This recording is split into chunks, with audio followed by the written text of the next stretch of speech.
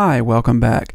In this video, we're going to go a little more in depth with the VDL instruments, get a little more intimate with them, and I want to show you some of the features that they include, show you what some of these little fancy knobs and areas on the VDL instruments do. First thing I want to do actually though is come through and just give a little tour of the main categories of the instruments. Again, this is the 252 update. We'll start here with the accessories folder. This just kind of contains all of your standard percussion accessories for percussion ensembles, kind of your standard run-of-the-mill, more or less orchestral type stuff. Then here we have in the banks category, it's just an empty bank. Banks is something we'll cover a little bit later on. We've got a few different chimes here, some with just your standard hammer, some actually being hit with xylophone mallets. And you'll see here we've got this sustain pedal control. Any instrument that has this little PED at the end of it, you're able to control using pedal markings or actually using a pedal control. So if you wanted to have very specific control over when instruments were resonating, this would apply to a few other instruments like vibes. So that's pretty handy, especially if you're maybe using VDL in a live situation, like on a Mallet Cat or a Xylosynth or something. Let's hop back out here. Combination instruments. These are typically unpitched instruments that have just a collection of different accessories or instrument families mapped together. For instance, this one actually takes a lot of the sounds of the concert bass and a large tam-tam and puts them together into one. And then here this concert band combo just takes a lot of the common concert band instruments and puts them in one. So these are all, as the name suggests, just combinations of various instruments. So you can explore the which instruments on which by checking out the key maps in your manual, the VDL user manual. And hand cymbals, just cymbals that are crashed together with your hands. You've got a few different ones to choose from there. And then here you've got a whole slew of different suspended cymbals. And the Drumline battery. This is your Drumline battery proper. And each one of these will have a few varieties of them. Here, just to kind of define what some of these terms are, you'll notice this one has snare line auto RL. That stands for auto right left. And when they recorded the sounds for Virtual Drumline, they recorded right hand samples and left hand samples. So this one sets it so that when it plays back, it'll automatically alternate between right and left. And that's simply because whenever a normal person or a real human being plays, there's going to be slight inflections between the right and left hands. They'll never be completely identical and mechanical. So that just makes it to where if you don't want to control the right and left hand sounds, that will do it for you. But here, like on the snare line manual and manual light, you actually have access to the right and left hand sounds. So a paradiddle will sound like a paradiddle if you write using the right, left, right, right samples in a row. Double strokes will sound like double strokes. And you'll notice all of these have the MW on them. And basically what that means is that you have mod wheel control over that instrument. You can see if you look down at the keyboard at the bottom, I'm moving the mod wheel, and right here, as I'm moving it, it's telling you that the zone will move from the center of the head to the halfway to the edge, and then at the edge of the head. So anything, or any instrument rather, that has an MW on it just means that it can be affected by the mod wheel and you'll get different sounds or different techniques or a variety of things, and that will vary depending on the instrument. And that's something that if you look in the key maps in the user manual, it will actually tell you the different mod wheel zones. So those are those. Tenor line, we've got something I didn't mention on the snares. We have your tenor line, which is going to be a collection of people playing together, more of like a tenor line ensemble sound. And then we have our tenor solo manual, just a single tenor player. You have a similar thing going on in the snare line instrument. Basses have a similar thing going on here. You might have noticed in the last two we have this VDL1 instrument, and basically what that's there for is if you have any compositions that you wrote using VDL1, you're able to play back those sounds or play back those files using those mappings. Drums, this is going to be any other standard drum that's not a Drumline battery instrument. So there's a pretty decent amount in there. Effects, this is basically anything that doesn't fall under the accessories category. Some of these maybe you could consider accessories, but these are things that are typically used more like effects. One thing that I like to always point out here is that there's actually a metronome instrument that you can use for making click tracks and such. So that's pretty cool. Finale specific instruments, if I click in here, you'll see it's pretty much identical to the last directory, but the instruments were just tweaked. The volume was bumped on all these instruments because the way a Finale handles loading in instruments. Glockenspiel and Crotales. This is our first mallet instruments we've gotten to. Something I want to point out here is that for every keyboard instrument, and timpani included, there's actually 3 hardnesses of mallets. So, for instance, for Crotales, you have aluminum as the hardest, and then bright, and then medium plastic. And same thing here with the Glock. We've got a brass, bright plastic, and medium plastic. So you'll have the same thing going on there with marimbas and vibes. Gongs, got a whole slew of gongs. A nice collection of Chinese gongs there. Same thing with marimbas that we got going on with the bells and crotales. We've got the hard, medium, and soft, as well as birch shafts on the keys. Same thing here. This is just synthetic. These are rosewood. And here you can see we've got the light versions. Something I haven't mentioned yet that you might have seen in some of the other instruments is they have light on the end. And basically the idea between these standard instruments and the light versions is the amount of memory that's required to load the instruments in. So if you're worried you might not have enough memory, or if you just would prefer to use less memory when loading the instruments in, you can load the light versions. For instance, with this snare line, rather than being almost 40 megabytes, it might be half of that, just because they're not loading in as many sounds. So that's it for the marimbas there. Rhythm section, we just got a few instruments from your standard rhythm section. Steel drums, got a nice little sampling there of a steel drum section. And timpani, similar to the other mallet keyboard instruments, we've got a hard, medium, and soft, some glissandi effects, some other effects that are just kind of neat, something you could check out. Also have light versions of this. Then vibraphones, pretty much identical to the marimbas in terms of having hard, medium, and soft. And then here we've got a variety of effects, just like glissandi and such. There's actually 4-octave vibes have been sampled, some bowed vibes. Much like the chimes here, we've got the with sustain pedal control. So if you wanted to play with a mallet cat, or I personally always use these when I write, just simply because I like to have total control over how long the notes resonate.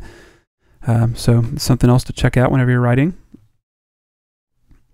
We've got some vocals here, just some whoos and ha's and various effects here in the vocals, and then some standard drum major vocals like band 10 hut and all that good stuff. Some world percussion sounds. You can just kind of go and check those out, sample those. Got some nice African, Latin, African and Latin rather sounds going on there. And then xylophones, very similar to the other keyboard instruments. We've got a hard, medium, soft, rattan shafts on them, and then light versions of those as well. Alright, so that's a nice little overview of the instruments. Now I've already talked about the difference between auto right left and the manual instruments, but I just want to point out a few things about that again. I'm going to hop onto my snare line instrument here, and then come down here and click a few of the keys.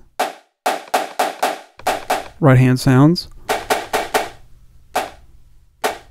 So you can hear some slight inflection between the two, and I'll just tap them on my MIDI keyboard so you can hear it a little better.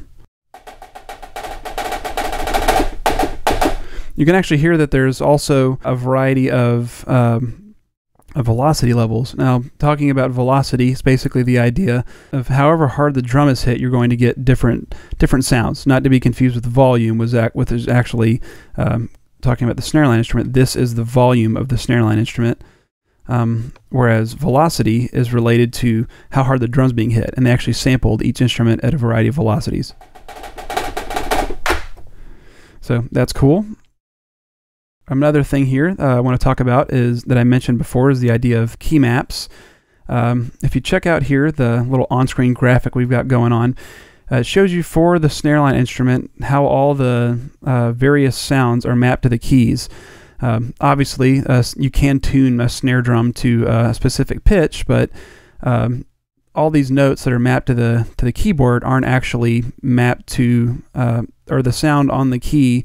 If you hit the F sharp 5, that's going to hit the left-hand sample, but it's obviously not necessarily an F sharp 5. So that's just a good concept to grasp, is the idea of key maps and how they relate to unpitched instruments. So we talked a little about mod wheel settings. Another thing you might notice here, if you take a look at the tenor-line instrument, is that it has the MW for mod wheel, but it also has a KS, which, as you might remember from a previous video, stands for a key switch. And any instrument in the VDL library that has a key switch, or any instrument that's in a native instrument library that has a key switch, will have these other pink keys down here on the bottom. I called them orange keys earlier, I meant pink. And you can see that when I hit this key switch, here it's set to regular mallets. If I was to hit this key, it goes to puffy mallets. So there's a few different instruments that have key switches. Bassline instrument all have the ability to switch to puffies as well. And then like the drum set instrument allows you to have a key switch that will switch from snares turned on and off, and they actually sampled all of the sounds, like not just the snare, but the toms as well, with the snares on and off, just simply because you would get the sympathetic vibrations on the toms with the snare turned on. So that's a pretty cool thing. You can see I've got my vibe instrument loaded here. I want to start to talk a little bit about the various knobs we've got going on here. The first thing I want to point out just on the vibes here is we've got, we can control the fan speed and the fan level. For instance, right now it's just, it's not turned on yet, but if I was to turn this up all the way, you'll actually start to get a little bit of fan sound. And then you can also control the speed of it. So that's a pretty cool little thing we got going on there. The other knobs I want to talk about here will be specific to each instrument. Like for instance here with the snare line, it'll tell you what the mod wheel currently is set to. The tenor line, we've got the mod wheel value 1 because this affects some of the sounds that are farther down here on the instrument. Like right there, it's set to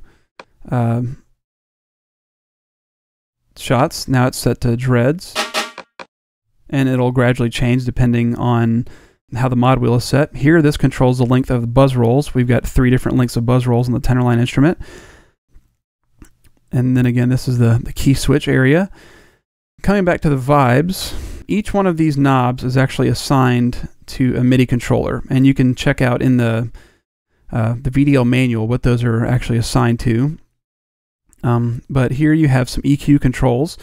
For instance, I'll come back to the vibes and play that. Now if I wanted maybe a slightly kind of tinnier sound, could raise that up, raise the, and just kind of change the character of the sound. So you have some, I mean they're relatively limited, but allows you to kind of dial in the EQ of these instruments. Then here under length control, this actually controls how long it takes to reach the peak level of the particular sample you have loaded. So one better area to demonstrate this would be on the snare line instrument. Right now the attack is set to 0, which means that it takes 0 time or 0 seconds to actually get up to the top of the peak of sound. However, if I was to dial this up, let's get it all the way up, you'll notice it just sounds a lot less articulate. Almost like it's being played with a rubber tip. So you can get pretty creative with what you would do with this attack knob. I know that when I write, if I want to have sticks on the snare changed to a rubber tip, I'll just turn the attack knob up to a certain value. And you're able to get that sort of sound. I mean, there's a few other things you could dial in to do that as well. But that's just something to kind of bear in mind. If you're wanting to tweak your sounds, you can actually do these with MIDI controls. Like for instance, this one is 26. And then the release knob is something that you might want to keep in mind for instruments that have longer release tails, like this vibe, for instance, or gongs have especially long tails. If you're noticing clipping and having issues there, you might want to take a look at lowering the release knob. So if I was to play it right now, you can hear that it rings for a while. Now if I was to turn this all the way down, listen to the way the sound changes. Here it dies out a lot quicker. Again, if I put it back up, do the same thing. You can hear the release tail is a lot longer on that, so that's pretty cool. The one other item I want to touch on here when dealing with the instruments is the idea of these Aux Sins. Now this is something that I kind of briefly mentioned in the last video, but I didn't really go through and describe how they work. Basically the idea here, you'll need to pull up your output area. The amount of sound that is sent from here will decide how much of it actually gets played back here, and you can actually also control the level of these aux returns. Now you can assign a variety of effects here. I'll just go ahead and set that up. A little reverb. You would need to come in here and set it so that each channel is actually played back. If these aren't configured, these won't actually get affected. So right now this is set to nothing or to 0. I'm not sending any signal. If I come in here and hit my right hand sample, if I was to dial this up, I'll turn it way up. You can hear that's actually getting sent. But now the cool thing is, if I was to select my tenor instrument and come in and hit the keys, it's all in the puffies, obviously, but you're not actually going to get any reverb because this aux send isn't actually set to send anything. So if I wanted to maybe set up a different aux send for my tenors, I could turn this up all the way. And I'll do this one on, I don't know, let's give it some distortion, something funky. I can have a distorted sound. Let's see, aux send. Up, gotta come in here and configure it. See, didn't work because I didn't have it configured. And if you only have just one channel set here, or one output channel, it'll only go to that one side. If I had this set to not connected, it would only come out the left side. So if I come back in here, on our right left,